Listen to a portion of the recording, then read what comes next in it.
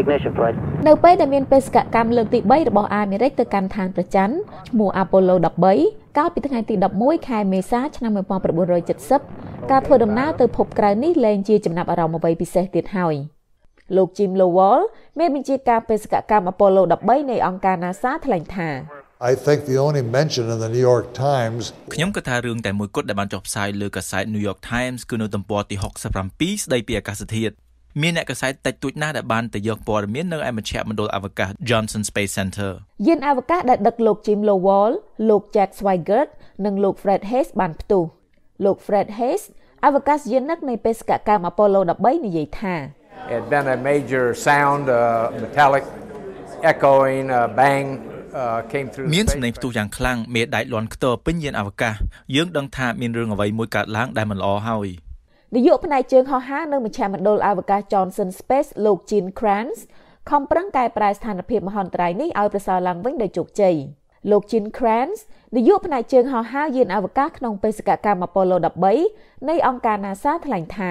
We had 3 crewmen in a dead space អវកាសយានិក3នាក់ស្ថិតនៅក្នុងយានអវកាសមួយដែលលែងដំណើរការក្នុងលំហជួយពួកគេចុះមកវិញដោយសុវត្ថិភាពជារឿងបន្ទាន់មួយ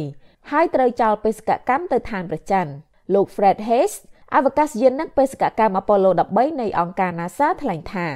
I was sick to my stomach because I knew we weren't going to be able to land on the moon ខ្ញុំខូចចិត្តខ្លាំងណាស់ព្រោះខ្ញុំដឹងថាយើងមិនអាចទៅដល់ឋានព្រះច័ន្ទបាន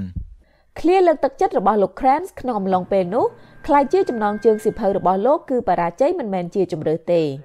លោក Gene Kranz នាយកផ្នែកជើងហោះហើរក្នុងបេសកកម្ម Apollo 13 នៃអង្គការ NASA និយាយថា The crisis lasted the best part of almost 4 days and that was វិបត្តិនេះកើតឡើងរយៈពេល4ថ្ងៃហើយនោះប្រហែលជាអ្វីដែលពិភពលោកបានតាមដានខ្លាំងជាជាងផ្ដោតទៅលើបេសកកម្មទៅឋានព្រះច័ន្ទផ្សេងទៀតលោក Buzz Aldrin អវកាសយានិកក្នុងបេសកកម្ម Apollo 11 នៃអង្គការ NASA ថ្លែងថា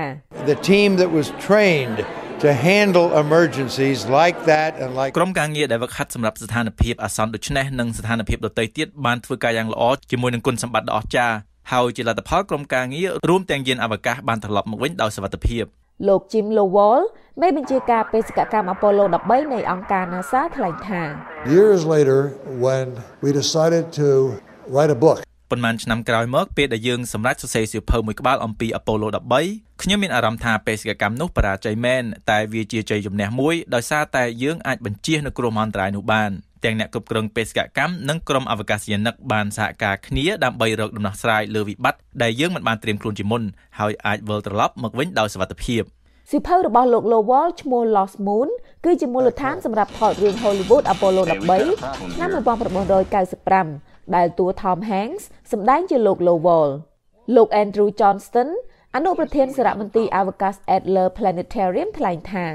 Sometimes stories that we see in movies are based in reality and you have to sort of ពេលខ្លះរឿងដែលយើងមើលឃើញតាមភាពយន្តផ្អែកទៅលើរឿងពិតនៅតែមិនដល់សាច់រឿងពិតរឿងមួយនេះគឺពិតខ្ញុំមិនដឹងទេថាពួកគេអាចត្រឡប់ទៅផ្ទះវិញដោយសុវត្ថិភាពឬយ៉ាងណា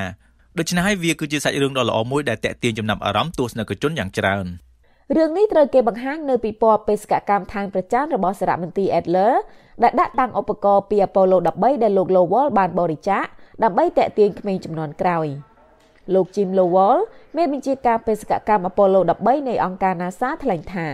Quite a few of the population just here coming through the ក្មេងជំនាន់ក្រោយជាច្រើនដែលមកទីនេះដើម្បីមើលការតាំងពិព័រណ៍នេះកើតមិនទាន់បេសកកម្មរបស់យើងទេទោះជាព្រឹត្តិការណ៍ប្រារព្ធខួបទី50នៃបេសកកម្ម Apollo 13 នៅ Adler ត្រូវលុបចោលដោយសារវីរុសកូវីដ -19 ក៏ដោយក៏គេនៅតែប្រារព្ធខួបតាមអនឡាញដែលទស្សនិកជនលើបណ្ដាញសង្គមរបស់ Adler និង NASA អាចឃើញនឹងលើចំណុចសំខាន់ៗនៃកម្មវិធីអវកាសបរាជ័យដ៏ជោគជ័យរបស់អាមេរិកនេះពីរដ្ឋធានី Washington ខ្ញុំហុងចិន្តា VOA